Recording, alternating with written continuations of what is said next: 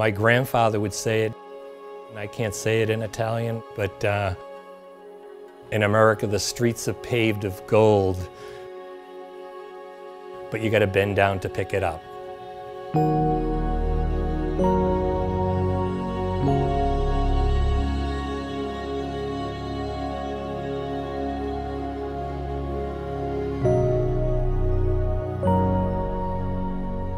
We used to talk all the time, sitting around a fire, like, what if we could hire all of our family and friends?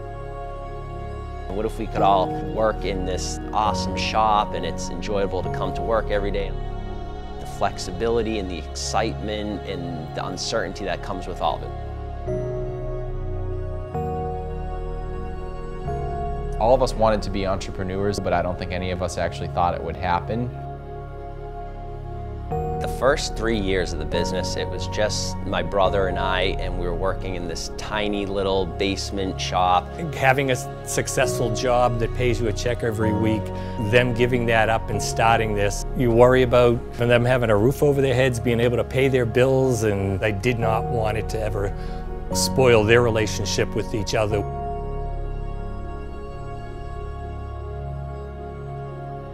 We're not just punching a clock. Our livelihood depends on this product and how well it's designed and how well it's made.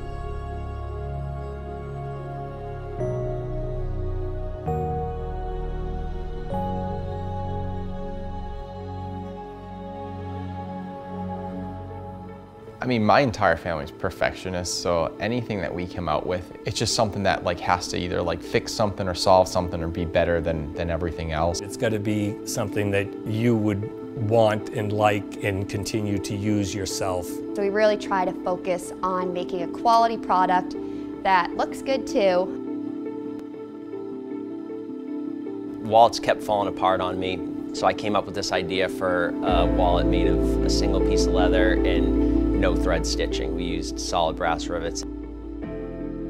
There's a reason American made has such strong marketability. It really does come down to quality. In the end, we are so thankful to all of our family, friends, and customers who support us every day and allow us to continue building our American dream.